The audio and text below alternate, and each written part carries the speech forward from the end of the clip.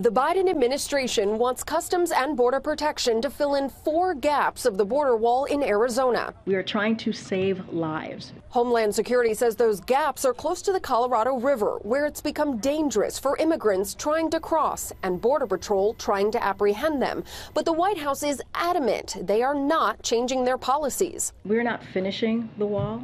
We are cleaning up the mess the prior administration left behind in their failed attempt to build a wall. This is just crazy to me. They have never cared about securing the border. Customs and Border Protection reports 1.7 million migrants have been encountered since October. In June alone, 207,000 encounters, almost double the number of just 3 years ago. Because of their actions, every single community in America is now a border city. This is a national crisis.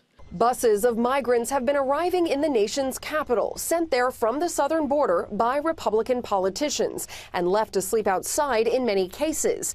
D.C. Mayor Muriel Bowser is asking the Department of Defense to send in the National Guard to help. We continue to be very focused on having the federal government do its part and take the lead in addressing what we see as a growing humanitarian crisis. The Pentagon says they have received Mayor Bowser's National Guard request and will make their decision soon.